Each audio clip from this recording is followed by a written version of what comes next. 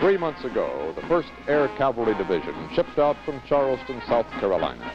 Young men trained in a new concept of war. Proud, sure of themselves, but still to be tested in battle. They were destined for the high country of central Vietnam. Last week, some of them came home. Their lives were the price of victory in the Battle of Drang Valley.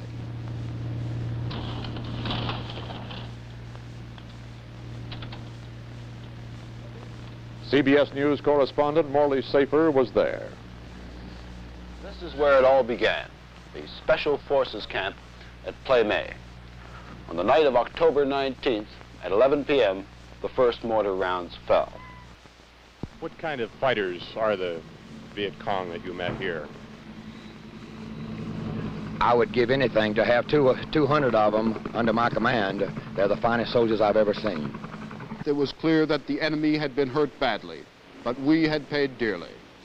It was almost like looking at old newsreels of Korea and the Pacific War. The same young old faces, the same shattered landscape, the same agony.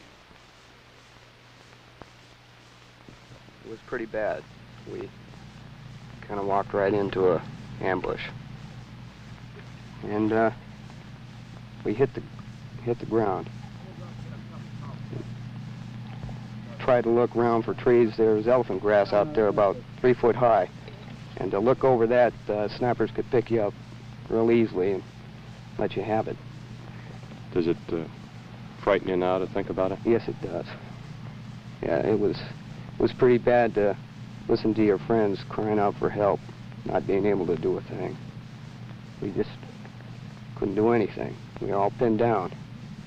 The Secretary of the Army has asked me to express his deep regret that your husband, Jack E. Gell, died in Vietnam on 14 November 1965. He told me, he said, honey, we've already heard them say that they will bury us, and if they take over one little country at a time, before you know it, all the little countries will be taken over. And eventually we would be left alone and we couldn't take them. And he said, I'd rather go now than have to wait until 20 years and have my son go, because it might be too late in 20 years. Ready? Aim! Push! Aim! Push! Aim! Push! Ready?